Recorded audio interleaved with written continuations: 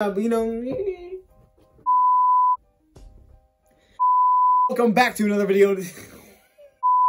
Things that we need to discuss.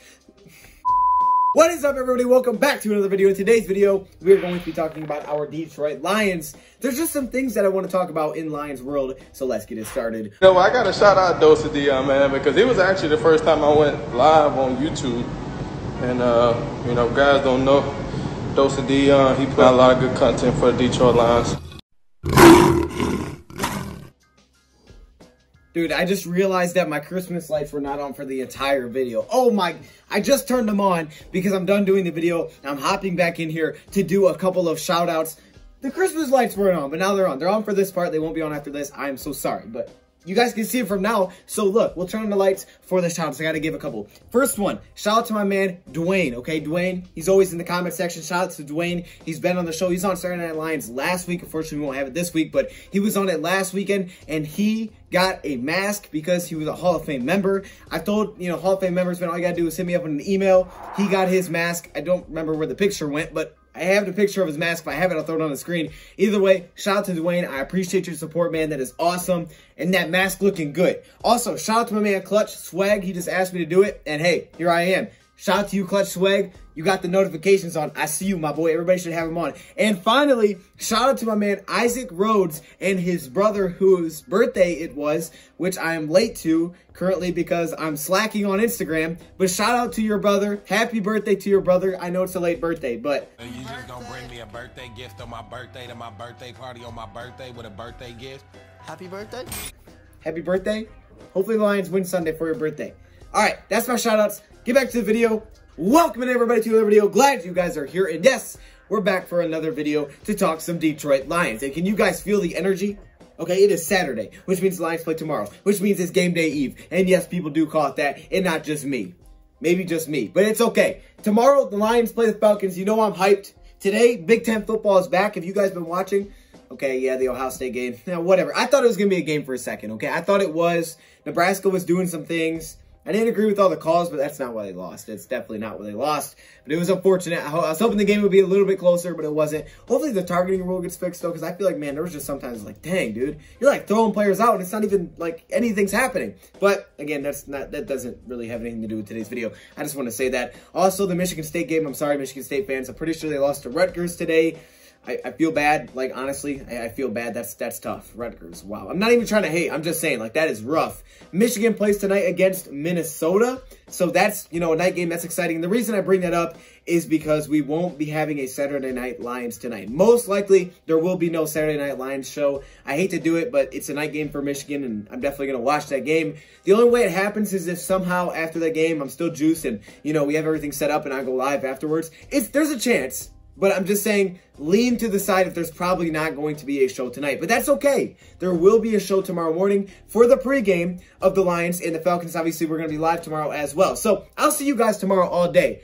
But there probably will be no Saturday Night Lions, which I hate to say it, but I'm sorry. I'm doing this video because there are some Lions things that I do want to talk about. So let's talk about some Detroit Lions a little bit. There's a couple of stories that I want to discuss here, but the first thing is some Lions news, and this is about safety / linebacker / special teamer Miles Killebrew, who will be out. He will be out tomorrow against the Atlanta Falcons for personal reasons. Now, I don't know what those reasons are. I'm not going to dive into detail. I'm not going to speculate. I don't know. Hopefully, everything's okay with him and his family and everybody's healthy and everything's going good. I don't know what it is, so I'm not going to speculate what it is because it's not my business. But I know he's out tomorrow, so hopefully everything is good with Miles Killebrew and, you know, whatever his situation is over there. You know, hopefully everything's all right. But he will not be playing in tomorrow's game against the Atlanta Falcons.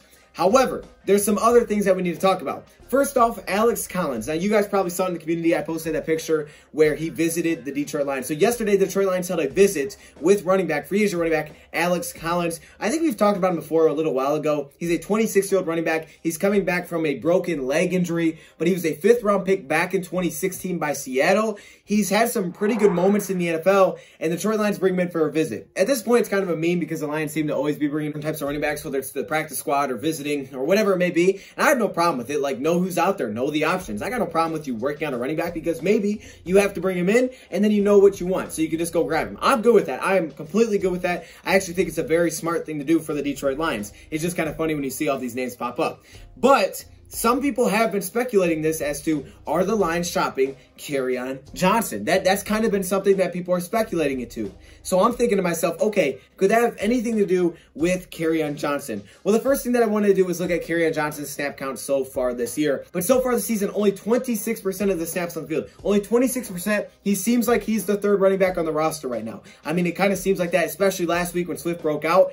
Early in the year, I thought Kerryon was the number one. Peterson came in, took that role over. All of a sudden, Kerryon seemed to be the number two. Now, all of a sudden, it kind of feels like he's the number three running back behind him and Swift. A little interesting, I would say, nuggets when it comes to Alex Collins and him being a running back to someone that visited the Detroit Lions. The first one is when Alex Collins was drafted, which was back in 2016 in Seattle. He was a 5th-round pick. Darrell Bevell was their offensive coordinator that season. So you know Darrell Bevell kind of knows a little bit of him. And in that year, he averaged 4 yards per carry, and he had 11 receptions on 11 targets. Keep in mind, it was only his rookie season, so his snap counts were crazy. Then he ended up going to Baltimore. So Darrell Bevell at least got to see him for 1 year. So I think the ties there are always something to keep an eye on. Also, Bo Scarborough. Bo Scarborough has not been activated from our knowledge, right? He's probably not going to play again. He was the guy that was placed on IR, but it doesn't seem like there's any room for him on the active roster because of our 3 running backs. So Bo Scarborough hasn't been activated. So why work out a guy like Alex Collins when you still have Bo Scarborough? Alex Collins, if you look at his build, he's a 5'10",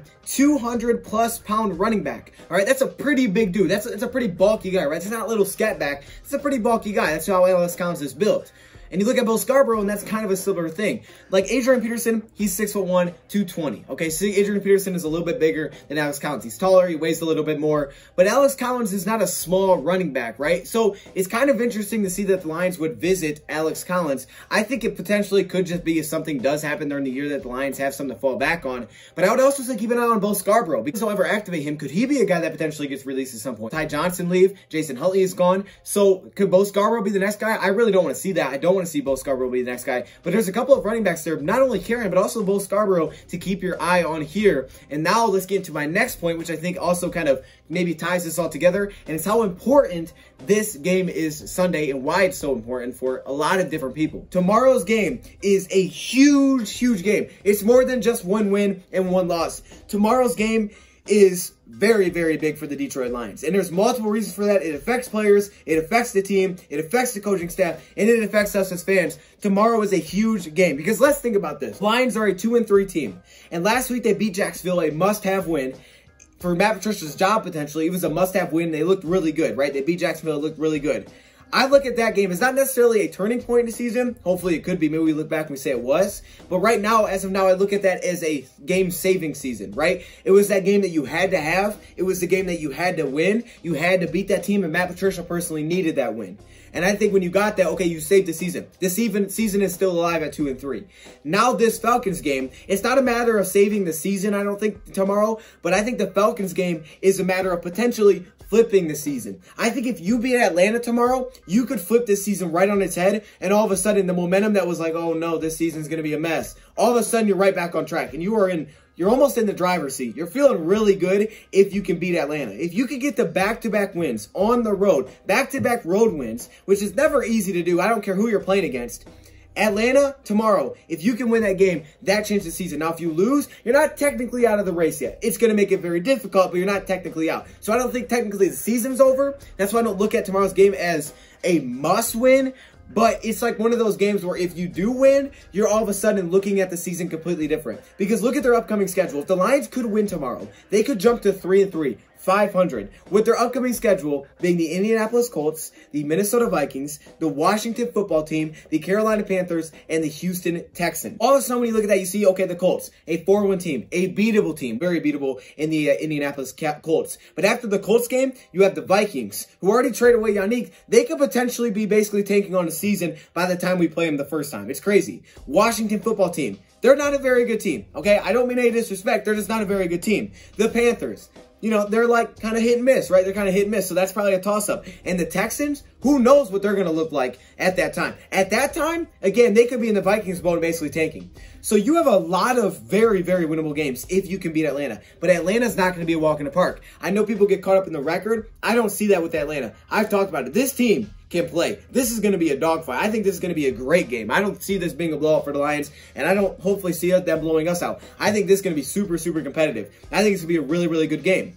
This is a huge game, though, because if you can win this, you can turn the season around. And it's not only big for your upcoming schedule, it's also big for your coaching staff first. Let's talk about the front office. If the front office has a move that they may want to make, that they feel like there's someone available on the trade block where they could be buyers and that could help them and take them to the next level for the remainder of the season, being 3-3 could allow the ownership Sheila Ford to look at this and say, okay, you know what? You guys can make that big trade. You guys can make that big move if you think that's really going to take you to the next step.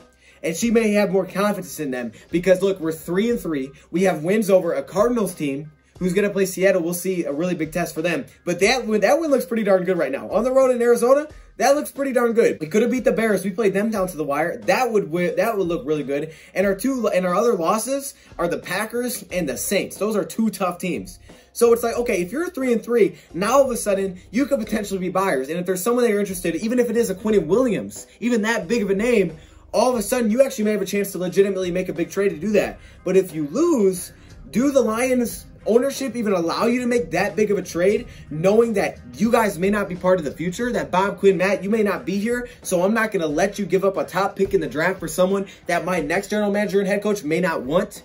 You know what I'm saying? You know what I'm saying? Yep. You know what I'm saying? I know what you're saying. You know what I'm saying? Yeah. That's why this is such a big game. There's only 1 week left after Sunday until the trade deadline. It's November 3rd. So you have 1 full week after Sunday before the trade deadline, and then it's on, I think, Tuesday. It's on Tuesday or Wednesday. That's it. I mean, it's not very far off. So this game is huge for buyers and sellers. Then it's also important for our players. Kerryon Johnson. This is where the Kerryon Johnson point comes in. If Lions are realistically potentially looking to potentially shop Kerryon Johnson, Bob Quinn, whatever it may be, losing this weekend could actually hurt Kerryon Johnson because the Lions could be saying, all right, let's just get a draft pick and then we could sign a different running back, right? That's stuff to keep an eye on here. This is a big win for a lot of people. Everybody's going to be impacted. Of course, we're going to be impacted as fans. We're going to feel good or feel bad depending on the result. But if you win this week, all of a sudden your season looks different because you have 5 games coming up that are extremely winnable your next 5. Plus, after your next 5 games, you then have an absolute gauntlet with the Bears, the Packers, the Titans, the Bucks, and the Vikings. Not really the Vikings, but 4 of those 5 are basically playoff teams. Yeah, those are some real teams right there. Like, that's legit. So if you can win this game, if you can get back to 500, you can go to your next 5 playing teams that you're probably going to be favored against. You're probably going to be favored to beat every single team if you beat the Falcons. I think the Lions would probably be favored to beat every team, maybe not the Colts if you beat the Falcons tomorrow. That's how big this is. Again, I don't think it's a make or break for season, but it's one of those games that could potentially take you from thinking, okay, we might be back on track, to all of a sudden, hey, we're back in this thing. We are back in the race. You put that thing in the dang drive, broom, broom, and you stomp on the gas as we roll through these next 5 games, as we roll through the rest of the season. That's what you're feeling like if you can beat this team. If you can get back-to-back wins, and you potentially, because if you get back-to-back wins, now all of a sudden you believe, look, we can string these together. We can do this. Like we can do this. Tomorrow's a huge game. Let me know your thoughts in the comments below. I apologize there's no Saturday Night Lions, but I will see you guys tomorrow. Thank you for watching, and I'm out. Are you kidding me right now? I had to put my helmet on for this one. Are you kidding? Look at this. Look at all these members. What? Yo, hey. Shout out to all the members, man. Look how many All-Pro members there are. Like, literally, it's the whole screen, dog. This is crazy. The patrons, of course, the Hall of Fame members, man. Y'all got the gold color. It's kind of yellow, but it's supposed to be gold. Shout out to all the members, man. If you want to be a part of this, all you got to do is join the channel. But there are perks that come with it. Stay locked in the community tab if you are a member, because that's where a lot of information comes out. I appreciate all of you. What?